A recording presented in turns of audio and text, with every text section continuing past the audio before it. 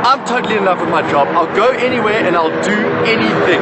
There's one fear, however, I've never been able to conquer, and that is my fear of heights. Don't make me jump off a tree, don't make me abseil, and definitely don't make me jump out of a plane. So take a wild guess what I'm going to be doing today. You think it, I'll say it. I'm an idiot. We're just outside Polokwane. We've got a perfect day, blue skies, no wind. What makes this the ideal venue for skydiving? We've got a beautiful runway. We've got beautiful blue skies. It's perfect weather at this time of year. We get nice altitude here. We're not interrupted by airspace. It's wonderful. I'm going to be completely honest with you. I'm so nervous right now. What can I expect from today? We're going to take one of these 2 turbine Atlas Angels behind us. We're going to climb to 12,000 feet. You're going to free fall for about 35 to 45 seconds attached to one of our highly experienced tandem masters. And as an extra special surprise for you, we've got this guy, Olaf Zipser. He's a 20,000 jump boy. He's come over here to support the ranch boogie, and he's going to come and fly around with us as well in free fall. Now, we're going to be jumping for a good cause. What is that cause all about? It's a Skydive for Rhinos campaign. We're looking to raise 10 million rand by taking a minimum of 448 people on a tandem skydive. It's symbolic of that's how many rhinos were poached last year in South Africa. And the funds being raised go for African Conservation Trust Skydive for Rhinos Fund. And it's on a national basis. So we started in Rustenburg last weekend. We're at the ranch now. Next weekend we're in KZN. We go to Port Elizabeth and then down to Cape Town. And the highlight is then on the 22nd of September, which is World Rhino Day. For some, the pinnacle of this lifestyle is flying in a wingsuit, and daredevil Ruan Vivier just happens to have one. Hey, Janez. You're busy packing your chute. Well, I'm rigging up my wingsuit. Wingsuit? Birdman suit, bat suit, squirrel suit. So, what does it do? Let's get you into it, then I'll explain. In the 1930s, a generation of birdmen took to the air in homemade suits of whalebone, wood and canvas, flying into the statistics books with a fatality rate of over 90%. It wasn't until the mid-90s that the wingsuit would be taken seriously again, when a Frenchman called Patrick de Gaillardon applied ram air technology to the suit so it would inflate like a rigid wing. Safety and performance levels shot up, and a small group of expert skydivers have become hooked. How does the wingsuit work? Okay, well, spread your arms, your legs, Okay. point your toes, Point my toes. roll your shoulders. Okay.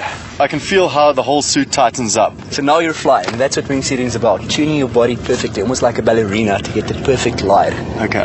And what happens is air enters these inlets, and the whole wing inflates. It's got these cells or channels. So you're flying, and now the trick is you've got all this material, and it's very, very responsive to the wind. Yeah. And you can't just bring back one arm and open your parachute, because you go into a spin. Yeah. So symmetrically you bring your boat back. Yeah. And you feel the little handle over there, Yes, I feel it. and throw it out. Wow. That's it. Now what's happening is this thing catches the wind, and that pulls out the main parachute. This is called a pilot chute. Okay, so that goes up, pulls out the main parachute. Now what I want to know is, describe the feeling to me, because I'm not going to be jumping out in the suit. I know with skydiving you're falling straight down, but with a wingsuit you're going straight down but also forward. A good wingsuit trial with a big enough wingsuit can easily get a glide ratio of about 1 to 3. 1 down, 3 forward. And now you're covering about 5 to 10 kilometers in given flight. So we planned for this, and that's the other side of the fun. You can't just exit at any point. You need to steer clear of other parachutists. You need to plan for the other planes in the air, and then you'll make it back to your landing zone. Now, as much as I love the Jaybird, the wingsuit, I'm not even over my fear of skydiving yet, so unfortunately I'm not ready yet. Well, you have to keep in mind this is an advanced discipline of skydiving. Skydivers who fly wingsuits have a certain level of experience, typical at least 200 skydives. So the way to get into this is to go to your local drop zone, jump as much as possible and just have fun, and then eventually you build up to wingsuit flying. Have fun. Have fun. Okay, that's the plan. That's been Olaf Zipser's plan all his life. Amongst the most influential skydiving pioneers of the last 30 years, he's seen as the father of modern skyflying, and more a bird than a man. Jeez, what a great jump. What a great jump. I have to need his hand for you. You guys came How are in so you? quickly. Yes, we have fast parachutes. We can fly up to 100 kilometers per hour. You're one of the absolute legends of the sport. What is it that you like so much about jumping out of a plane? Well, it's the freedom of possibility in the sky. We are not limited to up, down, left and right. We have a big range of speed. We can go from 100 miles per hour to like more than 400 miles per hour. It's breathtaking. It's wonderful. The sport has developed so quickly. I mean, you guys are doing wingsuiting now. How far can you actually take it? Well, we're going to take it into space. Tell me more. My project in the moment is called Free Fly Astronaut Project, and we want to learn of how to rescue people from space. So if there's in the future a space emergency, they will come back just like you see us, but with a special suit, of course. You guys are absolutely crazy. That's all I can say. Now, we're going up in the next plane together. We're going to jump together. Are you going to show me some special tricks? I hope so. I Yes. look forward to it. All right, thanks, Mike. Thanks a lot. Looking at the way you've been kitted out, there must be so many tricks you can get up to. In a wingsuit, we cover quite a lot of distance. For example, back in 2005, a group of Spanish flyers flew across the Strait of Gibraltar, 20.4 kilometers over open ocean. And then there's, for instance, proximity flying, which is taking a wingsuit into a base jumping environment, jumping it off a cliff and flying right next to the side of the cliff. And you get that real intense sense of speed. And coincidentally, one of the most skilled proximity flyers in the world is a South African called Julian Bull. And for the last Transformer movie, he was the guy flying with a massive 3D rig strapped to his head in between buildings, filming these wingsuit flyers as they're going around the corners, navigating the streets and landing in the hairy spots. And no one had ever done something to that scale before. And some people attach themselves to a rocket, like Olaf.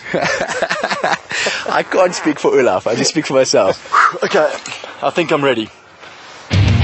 Peer pressure gets a lot of bad press, but it can also push you to making a great leap forward.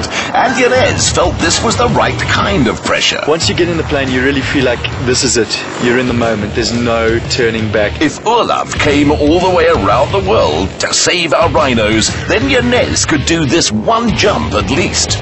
The skydiving symposium down below was about to welcome its newest delegate from 12,000 feet up. When those doors open, boom, it's happening. You're on. And then you're falling, and it takes you like 2 or 3 seconds to realize what's going on, where you are, like find your position, legs back, arms out. Olaf was right below us. He was like smiling at me, peace sign, doing some twirls in the air.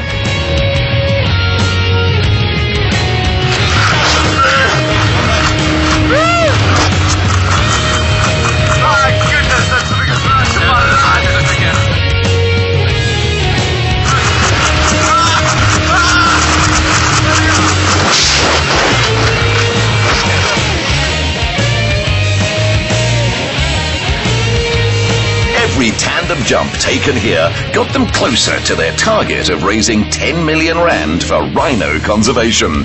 So Janez committed himself to getting others airborne, just as soon as he had landed safely. Woohoo! What a rush. That was incredible.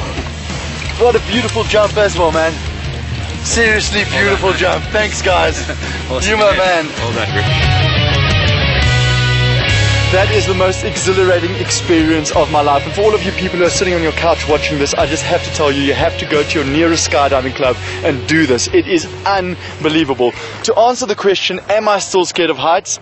Yes, of course I am. But I can officially call myself a skydiver. And apparently chicks dig that.